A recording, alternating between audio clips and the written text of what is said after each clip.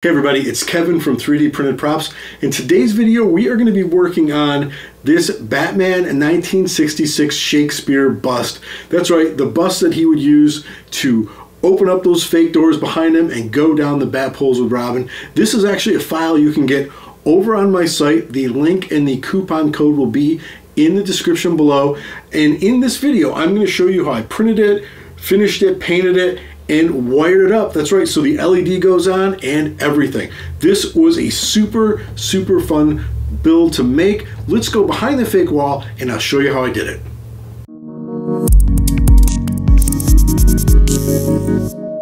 So the modeling and detail on this is crazy, but look at this print defect. There is a gigantic hole in Shakespeare's head. So instead of printing it all over again and wasting the resin and the time, I took a really aggressive rasp to this thing and I wanted to see if I could fix this. And I really gouged away to make it as level as possible, then worked it with an 80 grit and up to a 120 to sort of get it all smoothed out. Then what I did was I went ahead and used one of my favorite things with a lot of things in modeling and a lot of things in making stuff is this epoxy putty. And of course, links for all this stuff will be below. And this is a two-part epoxy and it hardens up pretty quickly. I usually give it at least 24 hours though. And it is totally sandable, totally paintable. It's great stuff. And I just work it into the crack. Now, yes, that is a gigantic hole. So what I do is I just really sort of pile it in there so it holds up and fills the space. And I just keep working it in, and there's a lot of excess, but we're going to take care of that later on. Now, I want to smooth the edges up a little bit, and what I like to use for that are these. First, of course, I do it with my fingers, and then I go ahead and use these little sort of, they're clay working tools, and they work really well with this kind of stuff. They're silicone, and I really like them. But it's obviously still, I've got way too much on there, so I go ahead and just use a scraper to scrape it off, and then I sort of rinse and repeat, right? I just keep adding a little bit more, and then sanding it and smoothing it out until I get it just the way I want it. Now, there was also a little piece in the bottom where this has, I forgot a support or two, but after using the putty, it rounds out really nice and looks just like the rest of it. So now I'm going to go ahead and hit everything with some sandpaper. I start at about, usually with this kind of thing, since it's pretty smooth already, a 320 and go to 420. And as you can see, this is what the scar looks like after some putty and some sanding. It looks pretty sharp. You'd never even know it was there. Now, I use this metallic oil rubbed as the base coat. Now, I know it's super dark, and this isn't where it's going to end, but I want this for the darkness on the cracks and crevices. So I just give that some spray paint, and there it goes. Again, crazy dark, but it is for a reason.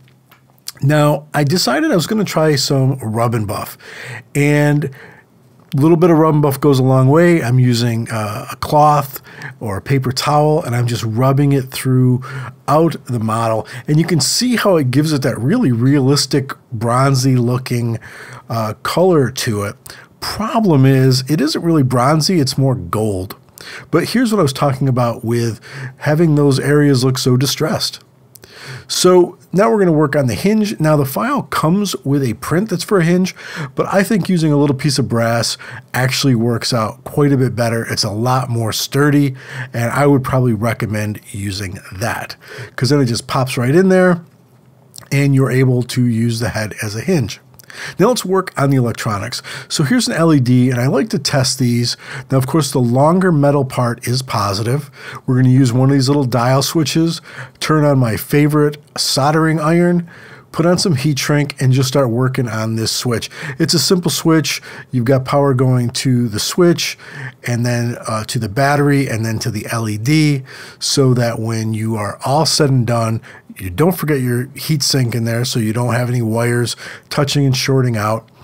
And this is a method I like to do. I put some solder on the item, and then I put the wire on, and I just sort of give it a little bit of work, and there it goes. You turn the dial, and it goes on. Now, of course, I didn't know how big the switch would be, so I went ahead and used my favorite drill bits. They're specifically for plastic. Again, links will be in the description. Now, this is sped up 200%. You want to take this super slow or you will crack it. And now we're just going to give everything a coat of paint. Now, I didn't prime any of this. It's pretty small stuff. And this Vallejo model paint really does a great job going over this plastic, so I didn't worry about it. Of course, bigger parts I'll usually always prime first. Okay, so this is a little bulb fixture that I made. I just printed it with some transparent resin. Goes right in there. And now, going back to the color, I was not happy with this gold. It turned out way, way too gold, nothing like the reference.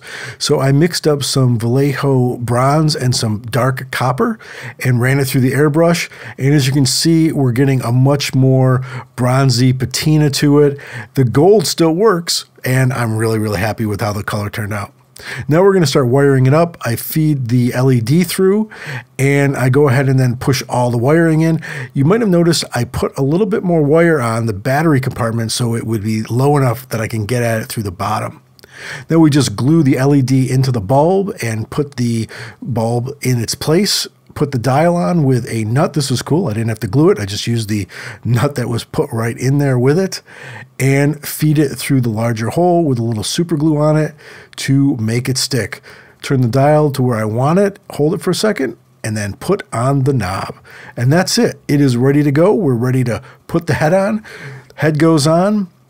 We feed our bar through it like we showed earlier. And you're going to have to tweak this around a little bit. Sometimes things line up, sometimes they don't. We put the old battery in, and it is ready to go. Tip the head back, and to the bat poles, old chum. Now, as you can see in the build, there are some things you're going to have to fool with. I don't know what size your dial knob's going to be, things like that. So yes, you are going to have to monkey with the files a little bit, but not much, and everything is included. Again, this was a real fun one for me. I've been wanting to put this thing together for quite a while. I'll do test prints, but nothing like a finished thing like this.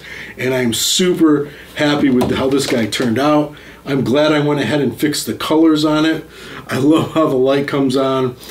It's just a fun prop and it looks really cool. Now, you don't have to wire it. You don't have to do any of that stuff. You could just print it like this and glue the top on so that it's just sort of standing there and people know exactly what it is. But whatever you want to do, you can do it.